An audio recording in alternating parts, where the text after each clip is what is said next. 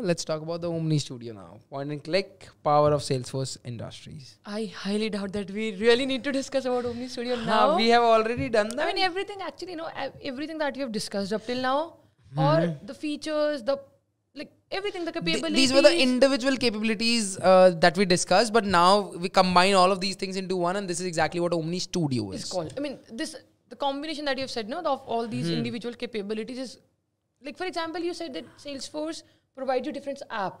Right? Sales app. But Salesforce app. Is Similarly, Vlocity provide you this app, Omni Studio. All right.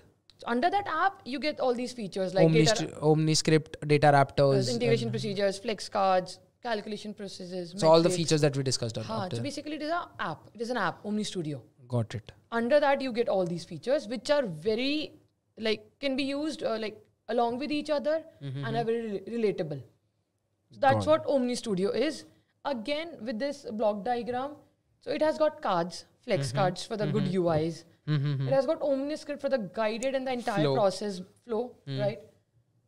Along with OmniScript, there are a couple of things that are used from a developer point of view, like integration procedures. Let's say you want to make some API integration from a third-party application.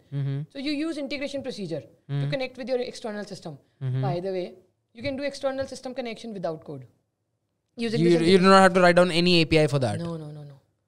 You can configure it in named credentials and everywhere, and you just call it using your integration procedure. And it is called as an integration procedure. Integration procedure is another tool. Under that, there are different actions like email action, HTTP action, remote action, response action. Which you can configure in a form or which point and click. Point and click and in a sequence. Got it. Like for example, first I want to load some data. I use a data raptor. Sequentially. In a sequence, right? Sequentially. Then I want to process that data and maybe call my Apex. So I use HTTP action. Remote action. Then I want to make some API call out. I use HTTP action. I want to send the email. I used email action. So basically, integration procedure is another tool. Under that, there are different actions.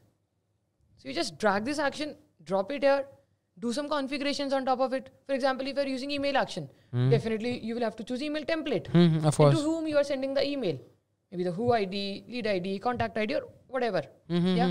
So integration procedure is that. It takes care of all of these things. Yes. So that's what integration procedure can be called from an OmniScript. All right. So you build one functionality, very complex, and that is just one part of your OmniScript. Got so it. you call one integration. So in the complete guided path, it's just one step. Yes, that's right. And again, industry data model. That's a part of your Omni Studio. Got it. It's a complete suite. And I don't think we need to discuss the benefits of Omni Studio as of now. We have already discussed. I want to do one of it. Which one? There's one code-based versioning. Second last one. So let's say you're a developer, right? And you have built one OmniScript. Like just now I got that issue right. So let's say you've built one OmniScript and it is all up and running. It is all active, everything. And now your company wants some another additional features on that particular process. Let's say they want to add another step into that same process. Yeah, step or requirement or feature, anything. Onto that same OmniScript, same guided flow. So you do not have to bother about that. You will have to stop that running version. You can create a version on top of your running version. Do the customization, do the changes, test it over there, dry run in everything. Once you believe and your QA approves that it is all fine to go live, you just activate the second version. So is it similar to the way how it happened? How it used to happen with Process Builder?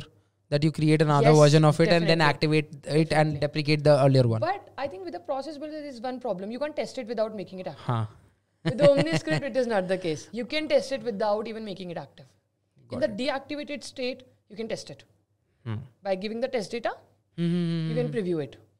So you can actually so it's an individual sandbox that is happening. not replica. The replica that is getting created in which you can just do whatever changes you want to do and test it as well. You can preview the entire UI without activating it. And let's say you activated the version 2. Due to some reason, it broke. You can quickly activate the version 1. And deprecate the newer one. Yes. So at least now you're safe. You're safe. Because you knew that version 1 was running perfectly fine. So at least in a couple of clicks, you just activate the version 1. Got it. Yeah. And you can again see that what went wrong. This is probably the one of the coolest features which was required to be discussed. Yes. Thank you.